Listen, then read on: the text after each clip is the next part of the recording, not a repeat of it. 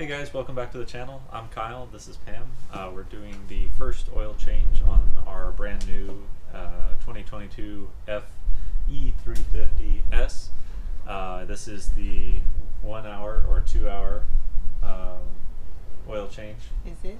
Is it? We might have run it a little longer than that. Don't tell anybody. Just a little bit though. But the dealer did tell us as long as it's in the first 10 hours, it's pretty much fine. So we'll get that done today, and this bike will be ready to go back out on the trails again. So stick around. Here we go.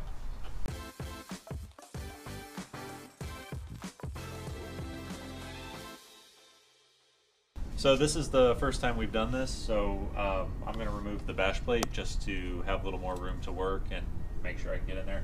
I don't know at this point if you have to do that or not. I think you do, but not completely confident. So for the first time that I'm doing this, I'm going to remove the bash plate now. I'm going to do that before I warm up the bike so that I'm not burning myself on the exhaust. It's a T30 Torx, it looks like. So far, just these two bolts.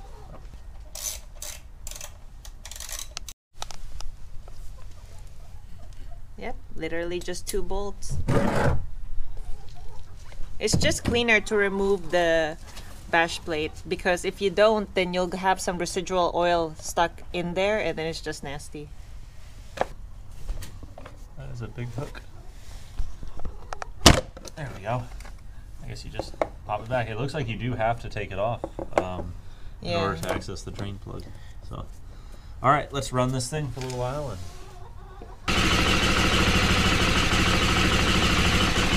so after we warmed up the bike, we actually warmed it up for 3 minutes, and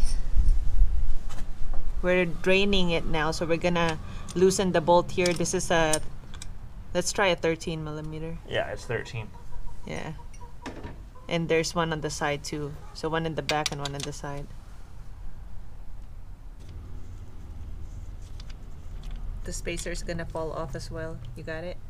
I believe so. Yep. Kyle's cleaning the drain bolt. You see that was all that black there. That was on the magnet here. So actually checked the odometer. We're doing this almost right on time. It's 34 miles that we've put on the bike so far. So we are right on with what the owner's manual suggests. So I have a 13 millimeter socket here this time, and we're just going to undo this bolt right there.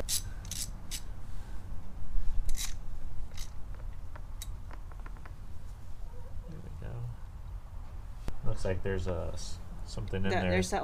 There's a filter screen. You have to pull it out with pliers. So a pair of needle noses here. Pull this bad boy out. See all that shaving? Wow, look at that. Nasty. Yeah. So we have to clean that out. It's not really draining. Put it back this way.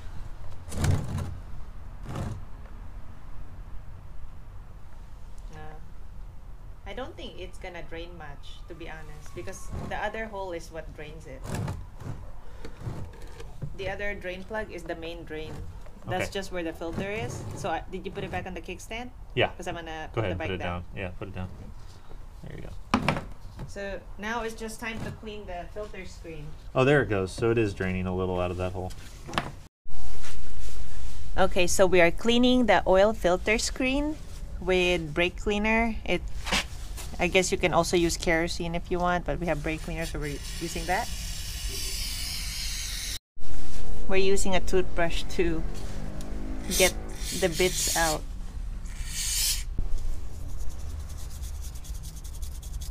So I'm ready to put the bolt back on now.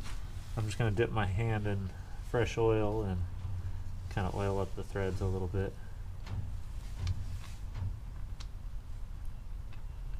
Okay, so we've still got our 13 millimeter bolt. Just going to tighten this up. Torque spec is 11.1 foot-pounds. Okay, so it's time to put the drain bolt back on, the main drain bolt, and he's just putting in some fresh oil on the threads. Okay, can you find it? It's right there.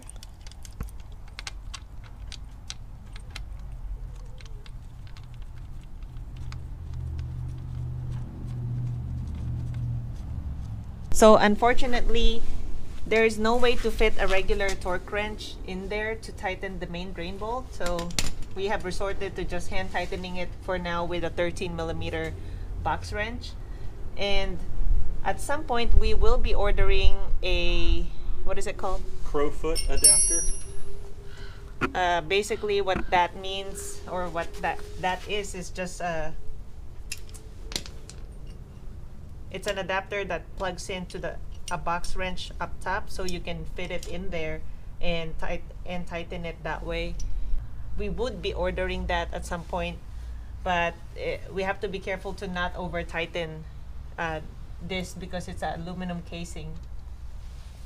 So now, anyways, moving on, we would be taking off the filter on this side. Got a number 8 here. 8mm socket. If you want to use a Torx, you can. We just want to use the socket because it's just easier, and I just feel like it's less chance of you stripping.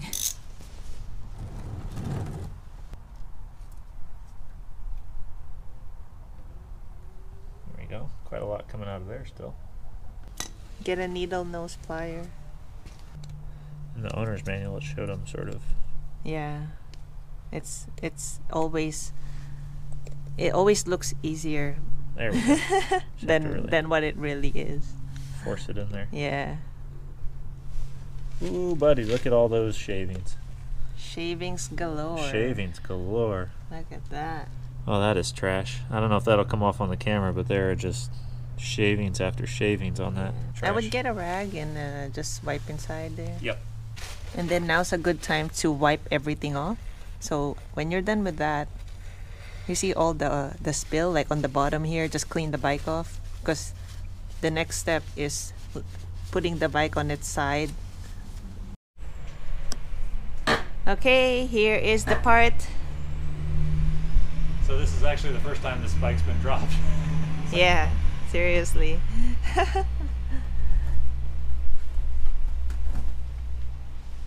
You have to lay the bike down for this part.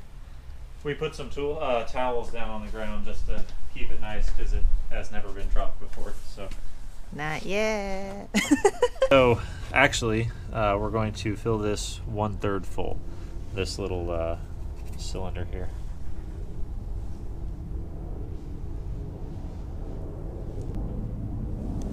That good? Yeah, it looks like a 1/3 full. Now drop the filter in there. So the rubber gasket goes on the bottom. Yeah. We got a K&N 652. Just get it to pop down in there. There we go. After cleaning the cover here, time to put a little bit of oil. Clean oil. There you go. Snaps into place there. 7.4, 8mm socket on 7.4 foot-pounds.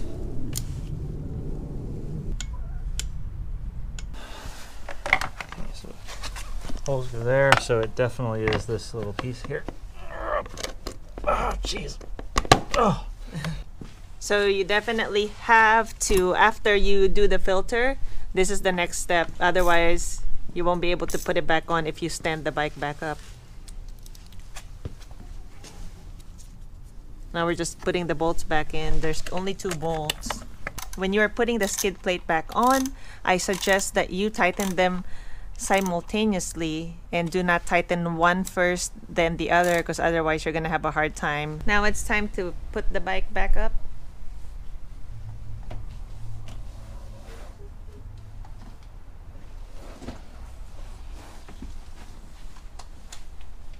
Forgot to grab the brake. Brent Tax would be so disappointed. So I'm just going to pop the oil cap off here.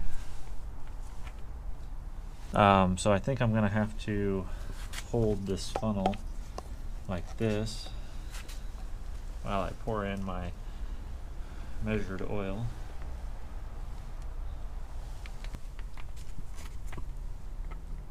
After you fill the main engine casing with oil, with the 1 liter oil, it's gonna look like you've overfilled it because the sight glass would look really full. And this is why you have to start the bike afterwards, and you have to run it for a minute so that the new oil circulates throughout the engine. And then afterwards, when you look at the sight glass again, then it should be where the right level is at, which is basically around the middle.